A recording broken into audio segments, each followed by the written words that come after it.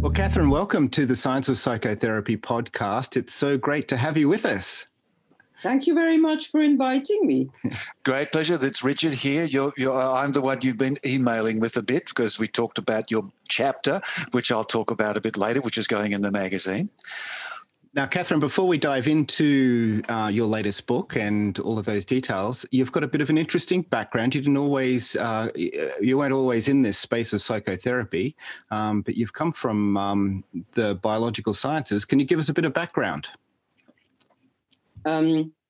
Yes, I originally went to university in Switzerland, where I come from, and I originally did chemistry. So I then specialized in biochemistry. So I have a PhD in biochemistry and worked as a postdoc, and that's how I came to Cambridge, UK, because that's like the mecca for biochemists. And it was whilst being here that I then retrained as a psychotherapist. What was the motivation for the jump across to psychotherapy? Well, I think there were multiple reasons, some of them more embarrassing than others, but I could say that I decided that actually I preferred a more subjective point of view of looking at people than this objective scientific one. Or I could say that I thought people were more interesting than molecules. It's absolutely understandable. My mentor, Ernest Rossi, who's been a marvellous investigator on so many levels, he got his early degrees in pharmacy. And then shifted this, just like you. He said exactly, his parents were very annoyed that he didn't set up a pharmacy shop and earn them a bit of money. But it's a very interesting thing. Dan Siegel also was doing medicine. And so you're in a very interesting group of people who say, I think human beings have got something more interesting about them. Yes, and I would say it comes with advantages and disadvantages. So, yeah. But I've spent a lot of my life trying to sort of bring these two halves of my life together. And my first book, Anatomy and Physiology for Psychotherapists, was one such attempt. And by now I've moved a bit further, and I'm a psychotherapist who has a liking for research and a little bit of understanding of how neuroscience might work. Oh, yes, you're our kind of people, aren't you, Matt? Absolutely. We love the biological sciences and the neurosciences and how that all fits together with psychotherapy. Now, your book, Emotional Neglect and the Adult in Therapy, Lifelong Consequences to a Lack of Early Attunement. How should we approach this, Richard? Yes, well, I mean, for me, I think it's very interesting because what interests me, and perhaps if you can expand personally, would just simply tell your own story, but I just love this idea of just taking the approach of early childhood emotional neglect. And that's such an interesting choice of perspective. If you could just expound a bit on that and how that led you to writing this book, I'd love to hear it. Yes, it came very much out of my clinical practice. So I live in Cambridge, which is a very middle class, very educated, generally town. The people who present for psychotherapy are often middle class, very educated, often very highly educated. And for a while, I just seemed to have one client after another who presented with this background of early neglect without actually having experienced much abuse, other trauma. So it felt like I was getting a picture of what neglect by itself looks like once people are grown up. And I'd struggled to work with these people a lot. So I thought, let's just see what books there are. And I started looking for books. I couldn't find any. I found some self-help books, but no psychotherapy books. And in psychotherapy books, neglect always seems to be sort of an afterthought of abuse. People say there's early abuse and also neglect, of course. And they're neglected, of course. Actually, nobody distinguishes the two presentations. And I just started to think, they don't look the same. They look different. So I started to really pay attention to that and collect material. And I thought, well, somebody has to start writing something, and then maybe other people will chip in with what they know. But I can make a start and put out like state of the art, what I have learned so far from my own clients, who I can never cease to be eternally grateful to, because everything I know, I know from my clients. Yes, and that's a beautiful thing. We advocate that a lot. They're the source of the information, and we're just the recorders. Now, it's interesting. I mean, as I say, and everyone listening, the opening chapter is going to be in the next split up over the next two issues of the magazine, and immediately I looked at it. I began to think of attachment issues because I come from that interpersonal neurobiology and, Dan Siegel and Alan Shaw and things. And you do address this, it's of course you do. It's quite logical. How's your take on the interplay between those ideas and this idea that is there a difference, all those various types of questions?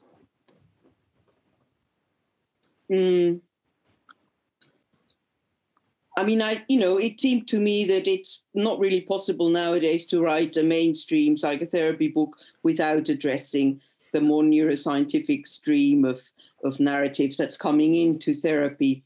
I've always felt very ambivalent about trying to put neuroscience and psychotherapy together because, of course, they have such different perspectives. So people who, I sometimes read essays or case histories by trainees in psychotherapy, and they'll say, well, my theoretical background includes object relations theory and neuroscience. And I sort of think, neuroscience is not a psychotherapeutic theory. What are you talking about? So, but of course we can make use of it. And I think certainly the field of trauma and also affect regulation, those are the fields where the two are beginning to meet and actually influence each other, so that psychotherapy also gives the neuroscientists some of the questions that they might want to ask and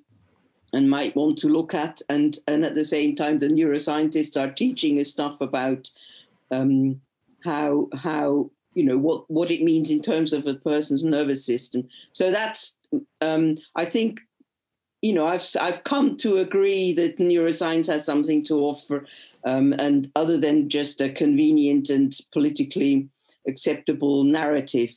But I come from body psychotherapy. So body psychotherapy has actually had a bit of a head start on other approaches, because we've always felt that self-regulation was an important thing.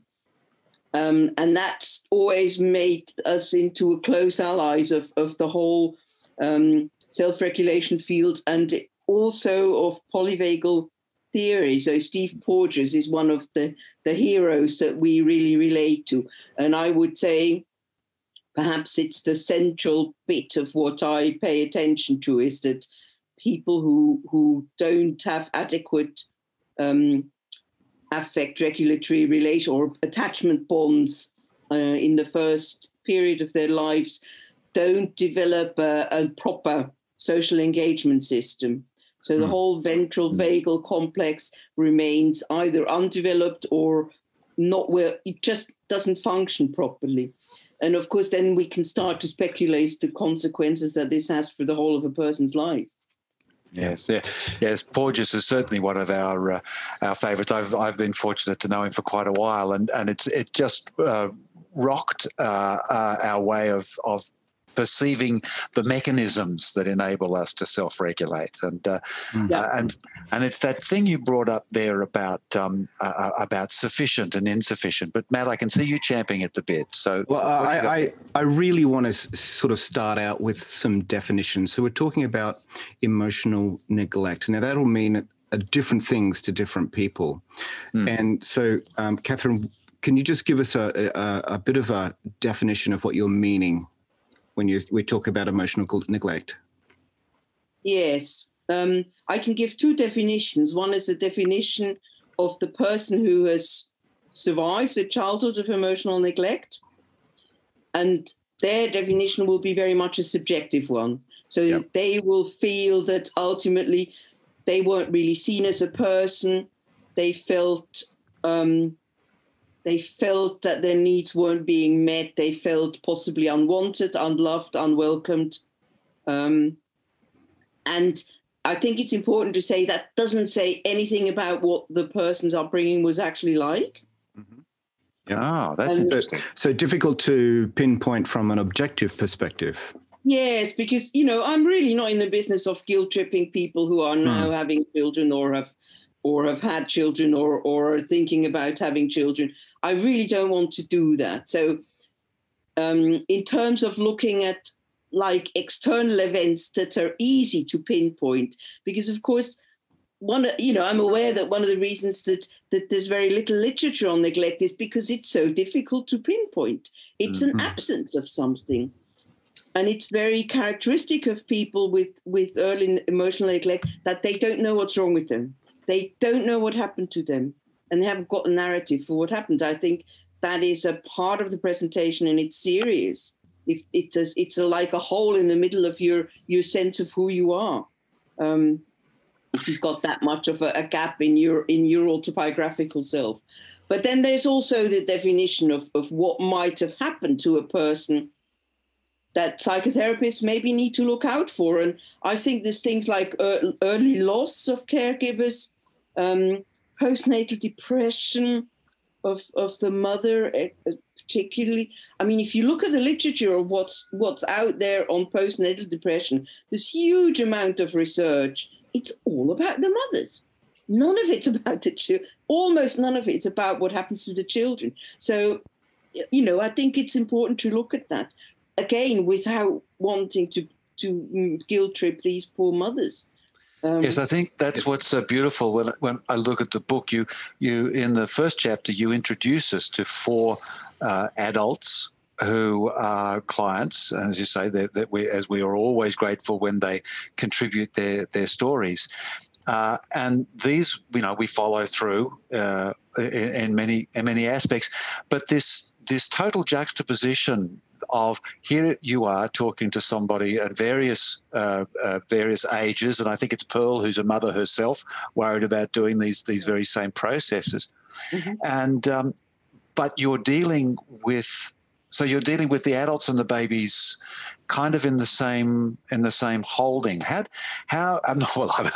do you manage that? But it's sort of how is that made comfortable for you in the therapy process? I mean, this is obviously what you put out in the book, but yeah, can you give us a bit of an insight?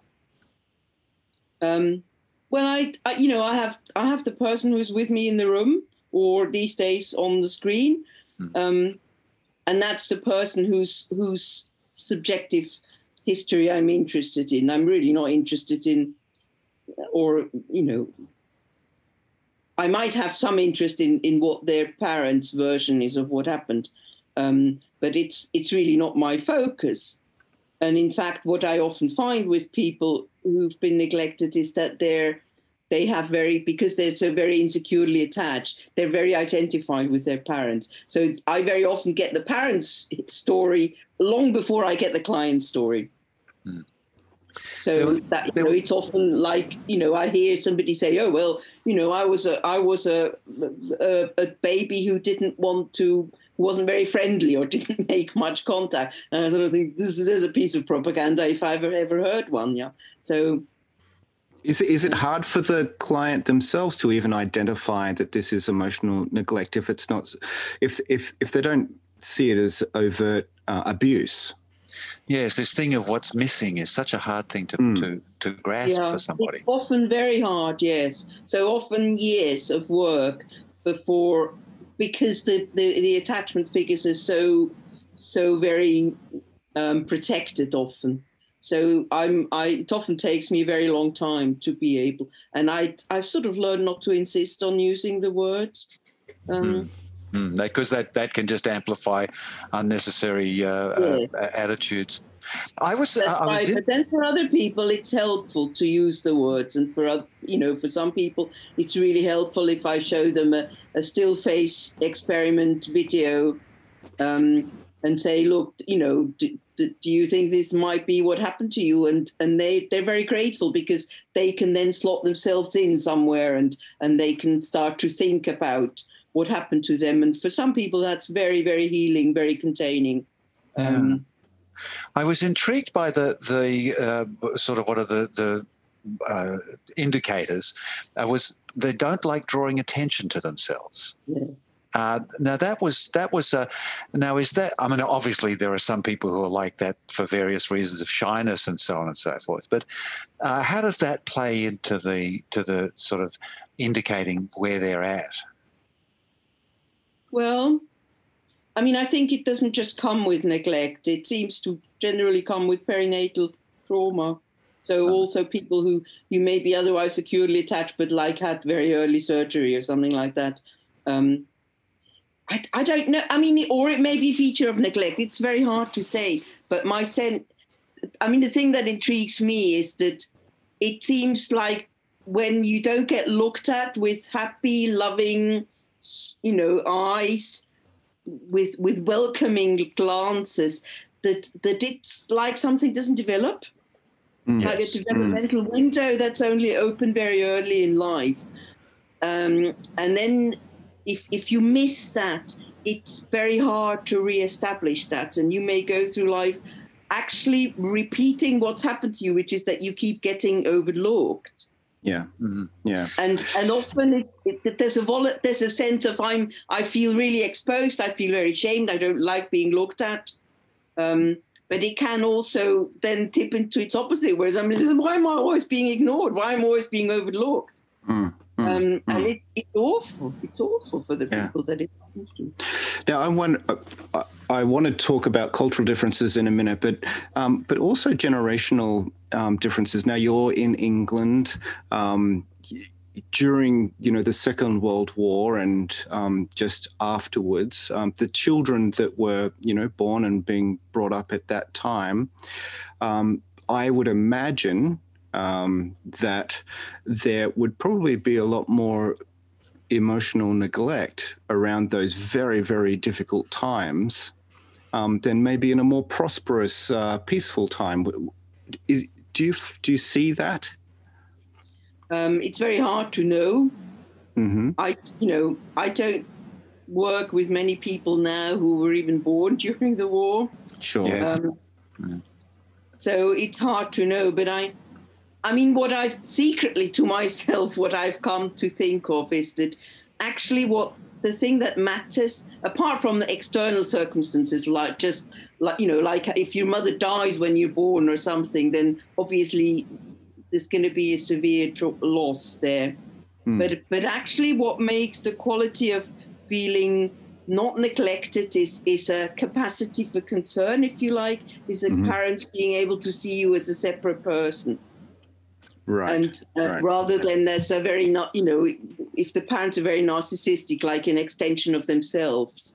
And I think that's changed over the last 50 years or so, and people are now less able to see others as a separate person. So I would say in that sense, it's perfectly well possible that the people who were, very young during the war or born during the war and were perhaps sent away, particularly out of London, that those people suffered, severe deprivation, they suffered loss, but actually they knew that their parents sort of held them in mind and thought of them and loved them. Right. So they were able to. If I take an example out of literature, the thing that everybody knows is Harry Potter. Yeah. And Harry Potter has a first year of life, which is great. And then for the rest of his life is absolute wall to wall bad. Yeah. Yeah. Drama. Yes. But that foundation he has really carries him through, and he behaves throughout like somebody who's securely attached. Right. Yes, and I think that's not unrealistic. I think Joanne Rowling's psychology is good. So, yes, and she beautifully brings in these regular moments where he finds some engagement with his sense of love, which is what you were just talking about. Absolutely, yeah. This is quite true indeed. Because I'm interested in the just as we draw around to examples, going to the four that you chose. We've got Mortimer and Norman and Olivia and Pearl, so two males, two females, and were these particularly selected because of the variation or the differences between or the similarities between? Was there a process in allowing, besides getting them to give you permission, was there a process in choosing those four? I mean, they're not real people. Right, so they're compilations. Right. Yeah. So I didn't ask anybody for permission, frankly, because I thought, I hope nobody will absolutely recognize themselves. Yeah. Or everybody who says, I remember saying that will also see that it's sort of packaged in completely different biographical details. Oh, great! That's good, because it's really important and helpful to that there's a strength. There's a strengthening of the examples, because sometimes when you follow a case, you sit there and there's sort of 6 pages you turn over where you think, yeah, that's a bit boring. But yes, I wasn't interested in that. They were hard to construct, right. And I mean, I knew I wanted to have case examples. But it was quite a task to construct them, and in the end, what I did was that I followed very much the sequence of coping strategies that I show in the first chapter. So I sort of show 4 separate coping strategies, which are perhaps slightly more high functioning one than the other. Well, they're exceptionally real. So your construction was excellent. They're beautiful. Thank you. Yeah. So are we able to just tease out maybe 1 or 2, tips from you about speaking to therapists about some of the approaches that they might consider? That's a very wide question. It is. Yeah. I'm giving you a lot of scope here. Yes, you're very welcome to trim it down into your own frame. But just a couple of the perhaps elements in that first chapter of the natures of what you're approaching. So, I mean, I have a lot of people that I supervise, and I can tell you the kinds of difficulties that many therapists seem to come across is that these may be clients who they usually turn up session after session, but you may sit there feeling, I don't know what to do with this person. I don't know what they're getting out of this. And feeling quite stuck with that. And I would say it's really my experience that to confront the client with this is totally unhelpful. Right. And that's because these people usually have a narrative of themselves that although they don't know what happened to them, they only have themselves to blame. Okay. So if you start trying to observe what happens in the therapy room, they'll feel blamed immediately, and they'll experience that as very shaming, and they may bugger off and never come back. So I think. And it goes in more general terms. Nearly all challenges are unhelpful. And that's a really important word, that one you brought, because I know the second half of the first chapter is on and highlights this aspect of shame, and it's a highly I think not misunderstood but understood in people. So. With some of these shame aspects that they feel, is it a constant sort of aspect? Is it very quick they fall into shame, or sometimes is it slow? Do they have that resilience, or of course is this just the variance between individuals as they deal with their own experience? I would say it's very variable, but I would think that shame is always something to be on the lookout for, and always something to consider when you say anything. You could just run a quick check past your own mind. Is this going to be potentially shaming? And be expected to find that you have shamed somebody, even if you didn't intend to, or even if you didn't think if you thought you were saying something very harmless, it may still have been shamed. The person may still have felt shamed. Right. It seems to me, obviously, people feel deep shame when they feel they're not wanted or there's something wrong with them. Yes. Simply because children can't see that if they're not wanted, that's not to do with them. That's not personal, as it were. Children always take everything personal and always look for, well, what might I be doing differently to make this better? Okay. So I suspect that for children to think my parents are just, not much good, and they're just not very nice people, kind of thing. That doesn't work for a child, because I think that the helplessness you're left with at that point is too overwhelming. So children never think that. Children always think it must be them. And if you don't feel that somebody wants you, that really must mean there's something very severely wrong with you, and you feel shame. Okay. But that's only the sort of core or existential shame. And I think shame comes in so many different layers. So the feeling exposed that I've talked about before also leaves its own sense of shame. There's the shame that comes from trying to make contact with the caregiver who is not responsive and not meeting anything. That that's the shame where you can look at Colin Trevarthen's footage of babies who try to do that and then nobody responds. And it's just harrowing the way these children look. And then there are later layers of shame. So shame is very complex.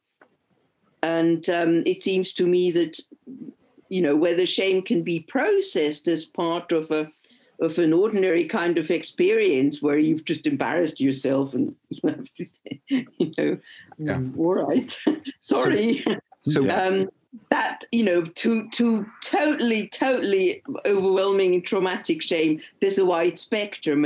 And how bad shame is for somebody depends on how much they've had to deal with and how early, because, at least Alan Shore would, from reading what he says, I would assume that the capacity to process shame isn't there at birth and isn't there until the second year of life. Yes, I would agree with that. Yeah, so I think he says that. If you feel a lot of shame before then, presumably that's by definition overwhelming. You can't process it.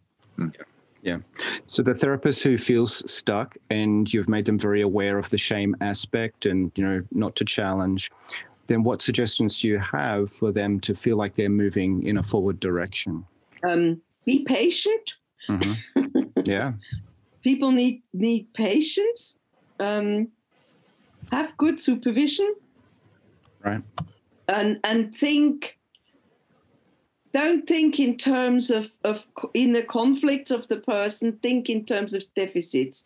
Think in terms of what the person needs extra rather than what gets in their way. Yes. Think in terms of what additional resources you might try and help the person build for themselves so that they can construct their own sense of self, if you like, on the broader basis.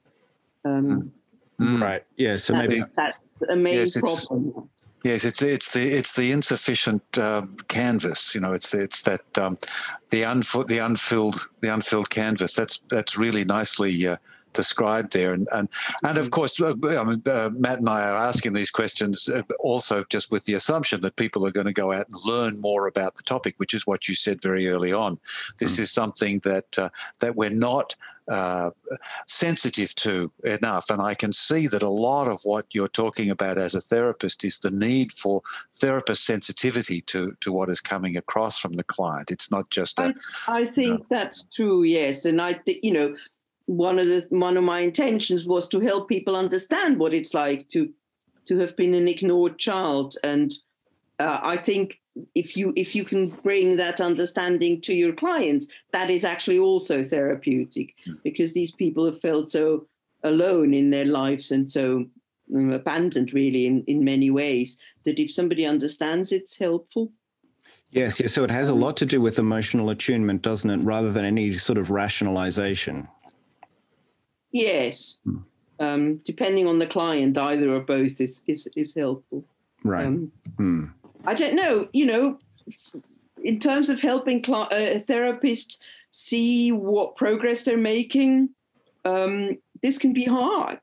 And it can be, sometimes you don't know for months whether what you're doing is actually really getting a process forward, or whether you're just turning in a circle in some traumatic process that doesn't have an ending.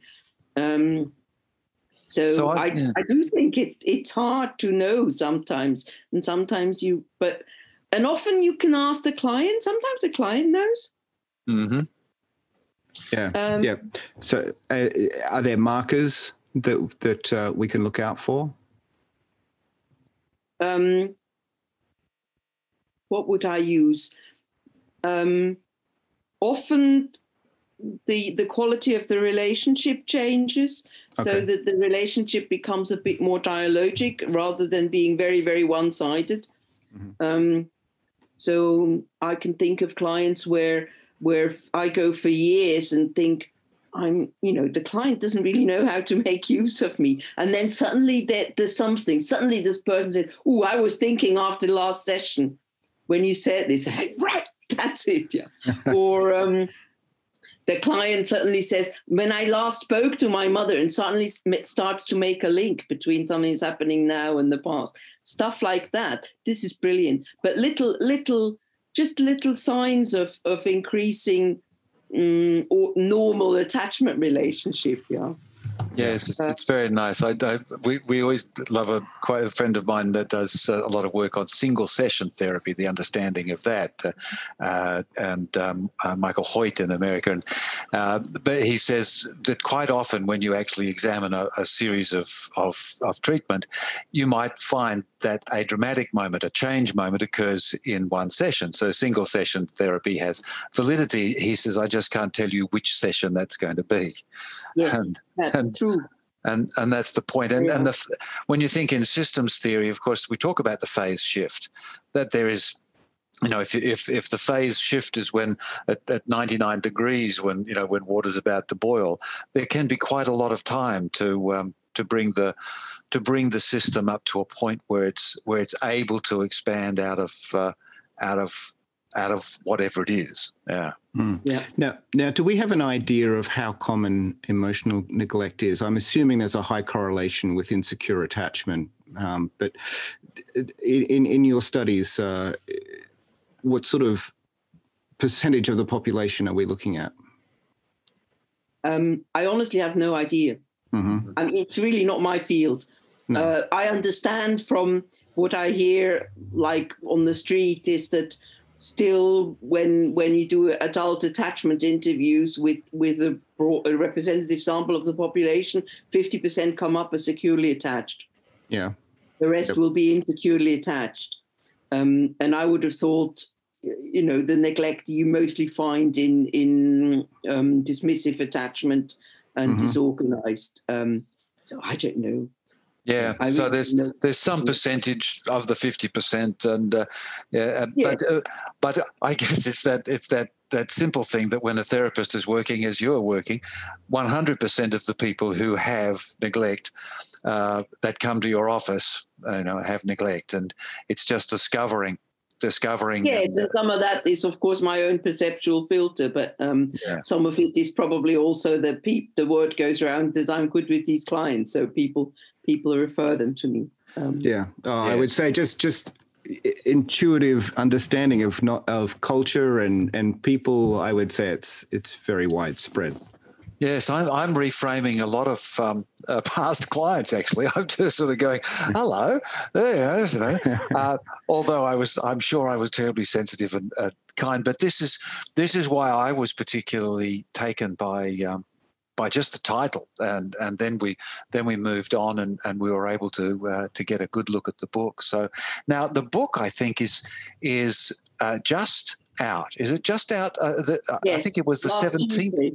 Yeah. So it's crispy fresh at the moment, yes, everybody. I haven't even got a copy of it. You'll have to wait to see. It's very good. I've seen it. Well, I've had a peek at the e-version, but yeah. Oh, isn't that funny? Authors and movie actors, I suppose, we never get to see our stuff. So that's just out, and there'll be hopefully a slew of these sorts of interviews for you. Just as a sort of a bit of an interesting and a question, how about your own experience? Now, you don't need to share, of course. Did you find, as you did this, when you looked back on your own experience, that you were satisfied or unsatisfied, or did it give you some kind of self-development benefits? It probably did some, yes.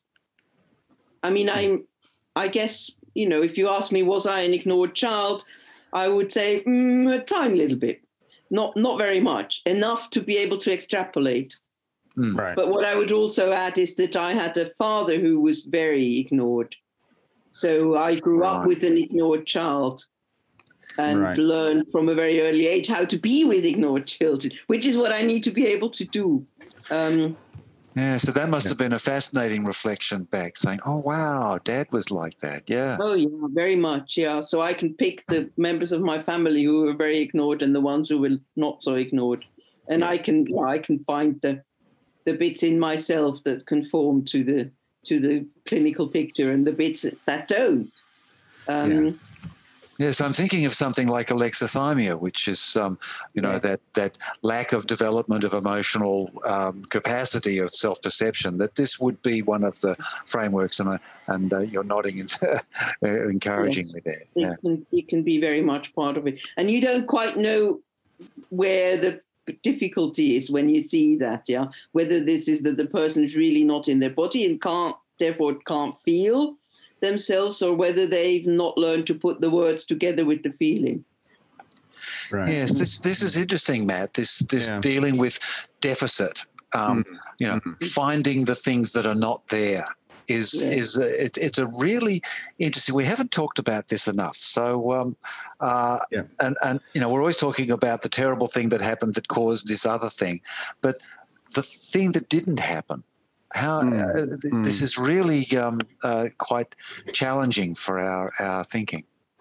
Absolutely, yes, and it's all coming back to having that enriched environment in that early developmental stages of neural development, getting that neural architecture happening within an enriched environment, and obviously in these cases of emotional neglect, some of those elements are missing, and so if we talking about neuroscience, the neural architecture is wanting in some areas.